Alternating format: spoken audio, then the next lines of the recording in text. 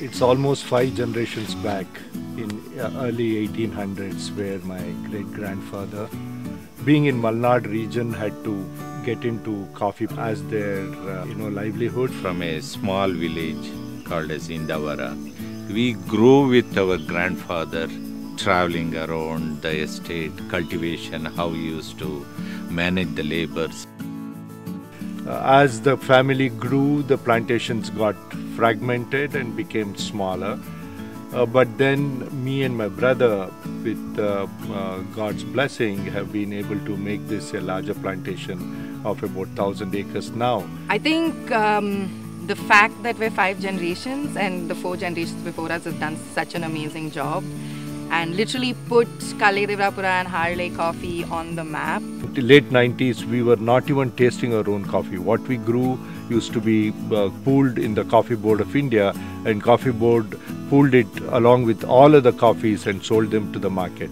But then once we started tasting our own coffee, when we started telling the world that we have such a high quality coffee, we started focusing on selling our specialty coffee.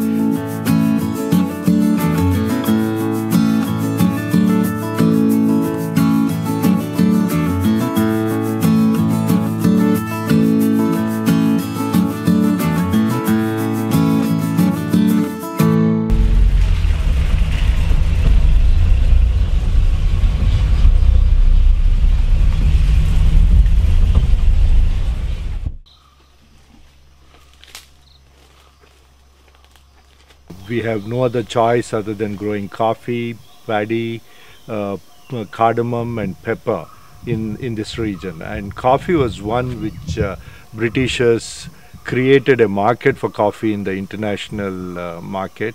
That's the reason our coffee journey started for our family. I was with my grandfather, walk around and what's the method of cultivation he used to do, and each and every plant, how he used to observe and handle the, particularly managing the coffee plants, trimming the coffee plant and all.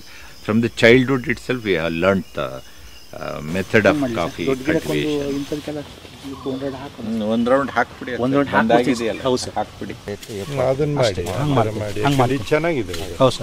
My grandfather, who was a financier for coffee plantation, since there was not much of a banking system then, used to fund many of the coffee plantations. So I used to travel with my dad and my grandfather, visiting different coffee plantations and learning about coffee growing.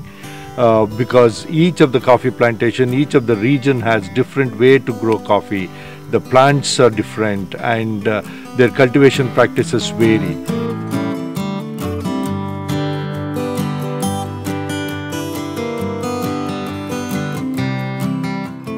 So we've always been around agriculture. We're both born on a mango plantation where we also grew coffee. Actually, in fact, we grew grapes and we used to sell grapes, branded mangoes for a very long time. Every single vacation that we had would, at least a few weeks of that would be spent on the estate. We might not have really done any estate work, but we did climb all the trees possible. It was 3-4 months of a ball for us every time we were here. It was just swimming competitions, who would get more food to eat than the other one. Eating competition. It was community, it was community everything. Our milk that we had was never just a glass of milk. It was always like a little bit of coffee in it, and that's what we drank even growing up, even as little kids. And so used to having fresh fruit at every season, and fresh vegetables, fresh milk. We make our own butter, our own ghee, and wood-fired food. We didn't. I mean, when we were kids, we didn't have any. Our aunts and uncles didn't have stoves, and on the estate, it was always wood-fired food that we cooked with and ate. You have to show train body. As always said, the might is when people join together and grow. In fact, my personal journey is me and my brother D.M. Shankar grew up together, we live together. In fact, the extension or growth of our coffee has been because there has been a great coordination between two of us. I started my career very early because I lost my father very early. It's a very tough time when I jumped into estate, understanding the things and managing the labors. ಎಲ್ಲಿ ಬಂದ್ರಪ್ಪ? ಏನು ಮಾಡಿದ್ರಿ? ಸಾಲ್ ಬಿಡಿಸಿದ್ರಾ? That time coffee CCRI license officers used to help us come to visit the estates, how to cultivate the plantation. Added to that one, these banks have come forward to finance the estates, even develop the estate and even the build labor quarters and everything.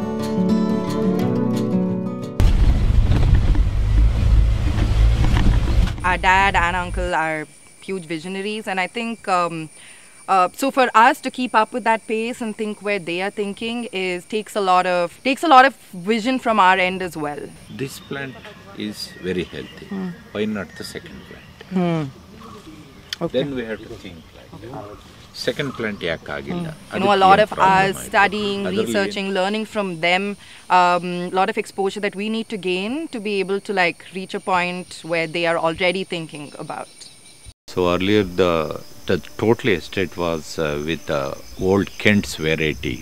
I totally changed that coffee plants to new 7 and 5, and the shade pattern also I developed with silver oak and other good variety of shade and all those things. So like that way I had developed the estate.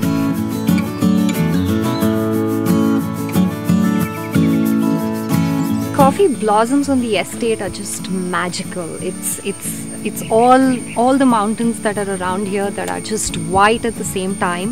And the beautiful part is, the amazing part rather, is just that it lasts you just for 2 or 3 days. And that's all you can see it for.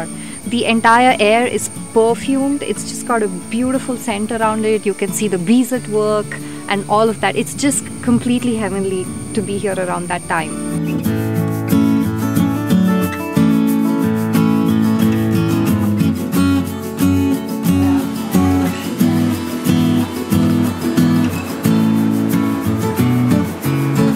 Speciality of our coffee is not just about growing coffee in different regions of Karnataka, where one of our plantation is located in Bababuddan Hills, where we grow high quality Arabica coffee.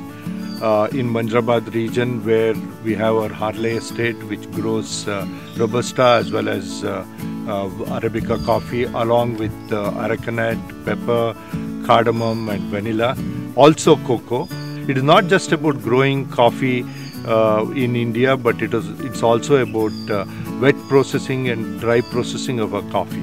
We take special care to hand pick our coffees at different stages of ripening of coffee in the plant by picking them up, choosing the best berries for wet processing. Each batch of our coffee is also being tested in our lab by specialist coffee cupping experts whom we have in-house. Some of it, chocolatey, that is remaining on all. Yes, chocolate is there, but the aromas are getting milder as you go by, right?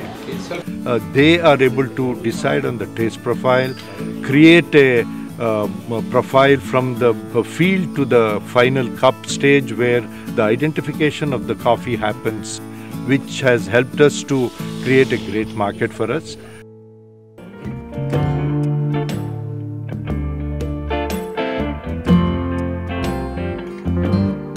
Our classic coffee journey started in mid-1990s.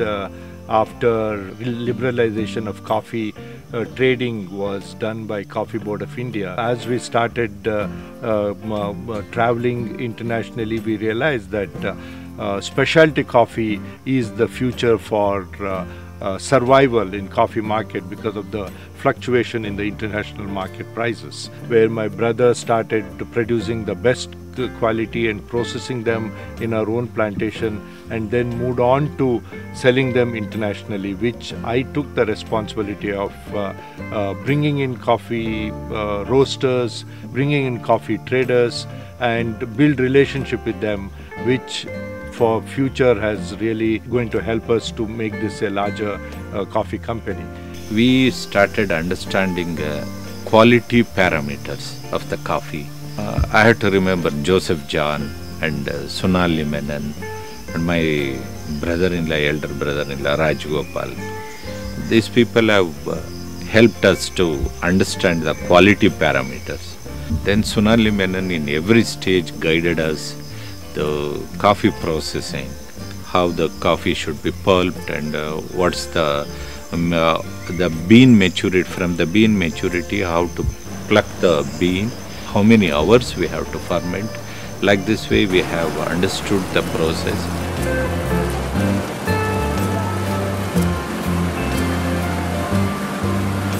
Then we understood that we have to dry the coffee on a tray, and we have developed that one. And after that one we drying on the drying yard. Like that way we learned the process of production of clean coffee.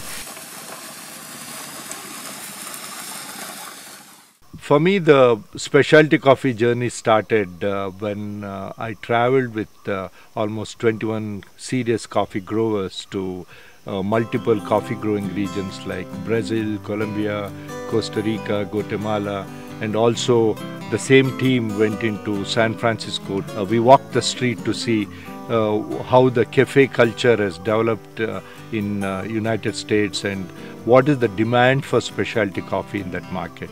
And then we came back and brought in one of good friends who wanted to establish a very serious Indian specialty coffee market in the United States.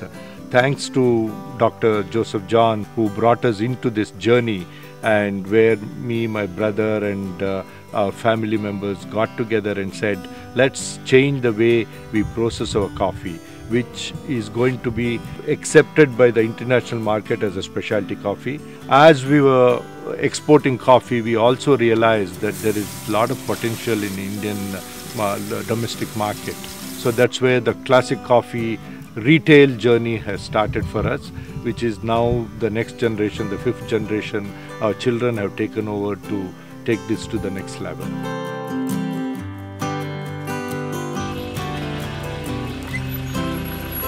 Since both of us have been working together, we have so many youngsters who have traveled the world, who have gone on education, who go on tourism, and they're getting so exposed to specialty coffee today, that is good, gourmet, well-produced coffee. So it was exciting for us as already specialty coffee growers to bring Indian specialty coffee to the young consumers. So what we would like to create is an environment where, although we have predominantly always had filter coffee as a culture, as a method of drinking coffee, we want everyone around us to understand what actually goes into their coffee, what other methods that can be used to brew their cup of joe, and how each of those techniques may actually change the flavors in your cup and what you're drinking. And when you start brewing coffee, you always first wet the grounds. So these are the grounds, the powder that you have there. So when you roast it, there are a lot of gases that you can see the bubbling that happens. It's because of that.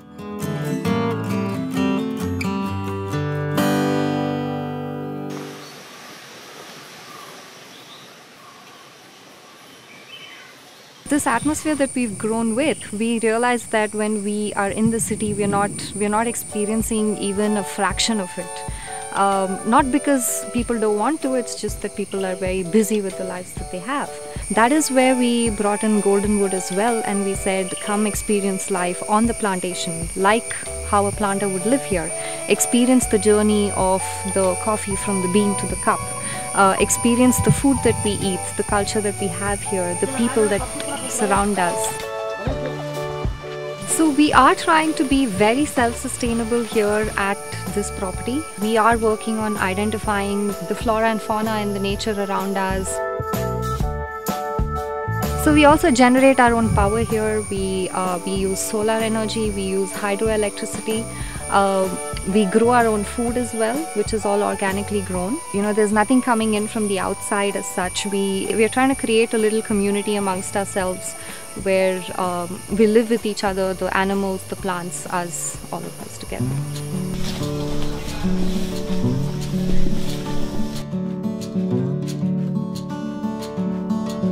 Running coffee plantation in India is very much different from large coffee growing regions like Brazil, because they use 98% of mechanization, including growing, cultivation practices plus harvesting. In India, it is completely different. The reason is our terrains are very different. We grow our coffee under shade. Since the shade is grown, the multiple number of trees are many where machineries cannot move on. We have manual labor being used.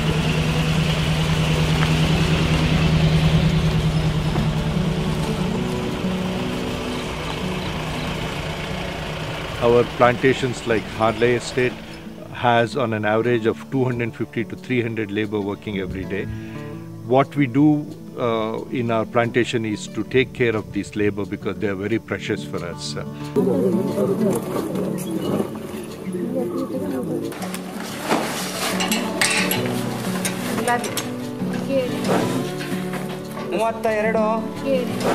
Labor's 100% provided with the labor quarters, with the water, children education, so then health management provision is there.